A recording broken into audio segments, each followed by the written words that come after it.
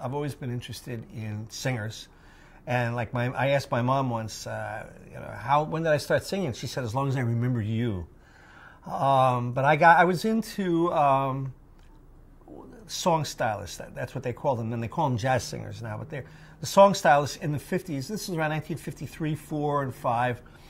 Like Sinatra and Tony Bennett, Dinah Washington, Ella, Sarah Vaughan, Al Hibbler. I was a big fan of Al Hibbler's The Four Freshmen. I loved all that stuff. Jerry Southern. And because I used to listen to WNEW in New York. I grew up in the New York metropolitan area. And then when I got out of grade school and entered high school, I discovered rhythm and blues. And I used to listen to Alan Freed, and I was just immersed in vocal groups. That was my love. All those rhythm and blues vocal groups, now they call doo-wop groups.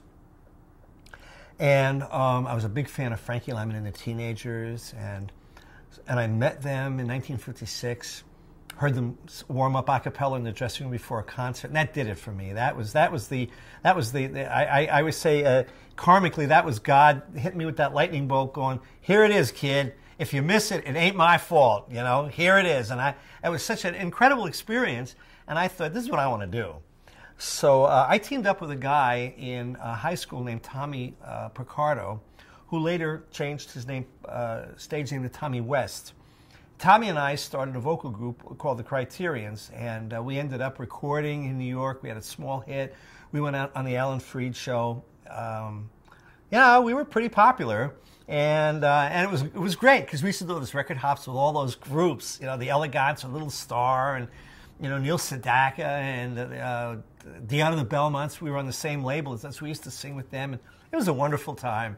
But and Tommy and I both went to Villanova University. We entered in 1959, and when we got there, we realized that all the college kids, because we were the first of the rock and roll generation. See how I was going to college like this, and these kids were making fun of me for being like this. But, where I grew up, this was like, that's the way we all were. And I'm going like, what is with these kids? And I didn't realize at the time that I was the first of that generation. So these kids were into folk music and jazz.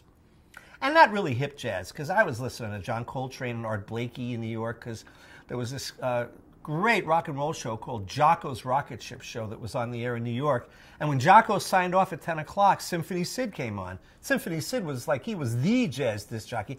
And sometimes I'd fall asleep, and I'd wake up and the radio would still be on, and I'd be hearing like Art Blakey and the jazz. I said, what's this? And so that's how I get into jazz. So when I went to college, and I heard what these kids were listening to with jazz, I'm going, oh, come on, But folk music, that got me. And there was a girls' school around up the street from Villanova called Rosemont College.